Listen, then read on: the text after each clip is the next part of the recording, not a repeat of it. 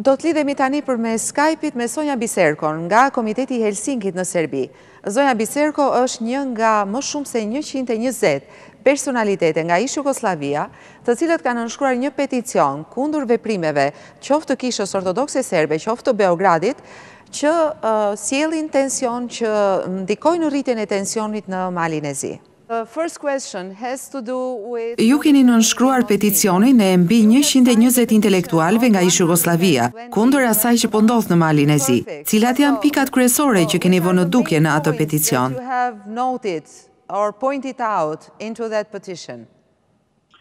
Well, our idea was really to warn against possible unfortunate. Ideja jonë ishte që të paralajmëronim kundër ndonjë zhvillimi të mundshëm, të pafat në Malin e Zi, sepse bëhet fjalë për kishën ortodokse serbe dhe ligjëri për komunitetet fetare në Malin e Zi ka të bëjë vetëm me uljen e këtij pushteti që po kërcënon vërtet shtetin malazes.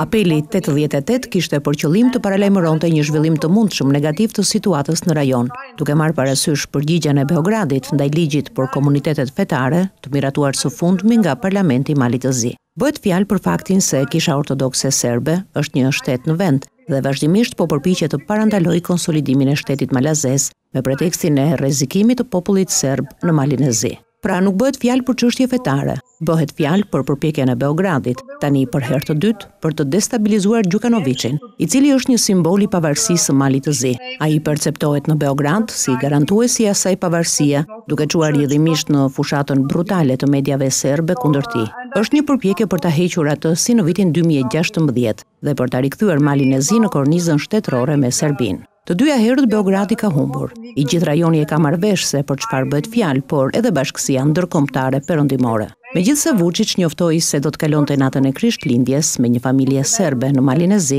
ai nuk shkoi sepse ishte paralajmëruar. Për shkak të kësaj, paraqitja e tij në televizion të nesërmen ishte një pasqyrë zhgënjimit, por edhe një fjalimi të papërshtatshëm për funksionin. Ai i kërcënoi të gjithë, përfshirë ambasadorin amerikan në Podgoricë. Ajo që shqetëson është se pas gjithë humbjeve, Serbia nuk ka hequr dorë nga aspiratat për fqinjtë e saj.